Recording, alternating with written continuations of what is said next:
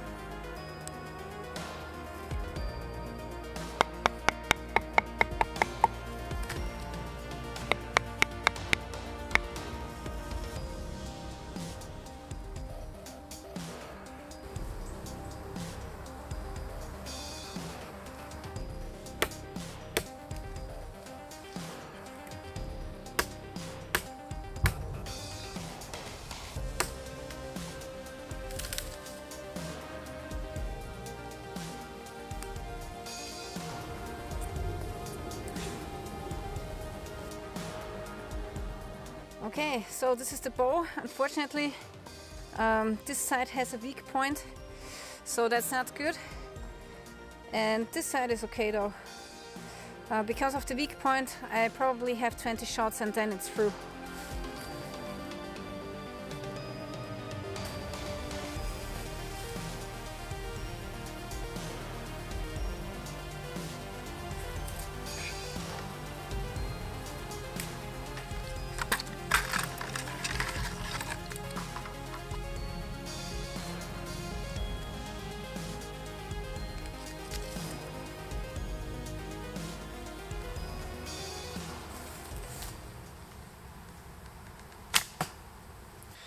Not bad for a survival bow. I estimate it has 30 pounds, maybe 27 or so.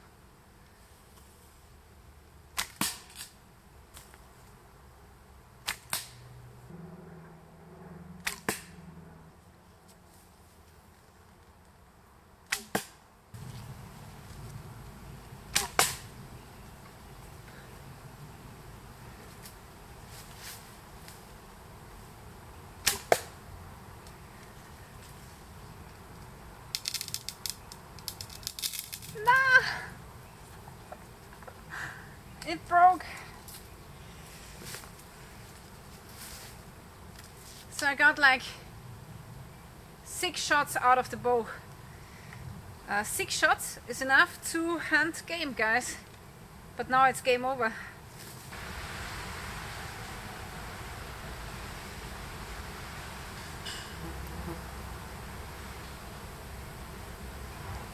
Yeah.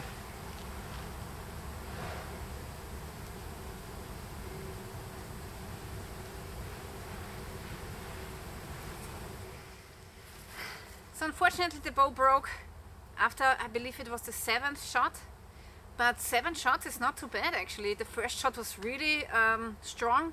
I believe the first shot had like 30 pounds, the second 25, and green bows get weaker and weaker with every shot, so then we came down to probably 20 pounds with the last couple of shots, and then it broke. So I don't think it's too bad actually. It was just this limp, but this is still fine. And now I could make myself a new limb in 1 hour. And 7 arrows is good enough for hunting. So you would have had 7 tries before the bow broke. And making a new limb, yeah, it takes a little bit of time now again, but it's not too bad.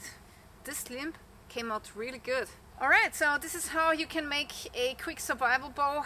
I've built other bows in my life which held much longer, where I did like 30 or 60 shots. So today I was really a little bit unlucky, and yeah, with bows you cannot rush it. So with time pressure it's always, you know, a little bit hard on the nerves. Yeah, anyway, I'm going to go home now, and yeah, if you want to know how I made these collapsible arrows, I have made a separate video on that, so I will link that video in the description below. And yeah, that's pretty much it for today. I want to thank you for watching, guys, and stay tuned till next time. Oh my god, look at this. Look what was behind the tree.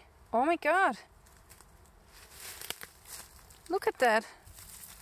It's a snake skin. I can't believe it. It's a huge snake. Look at that. Huge. Wow.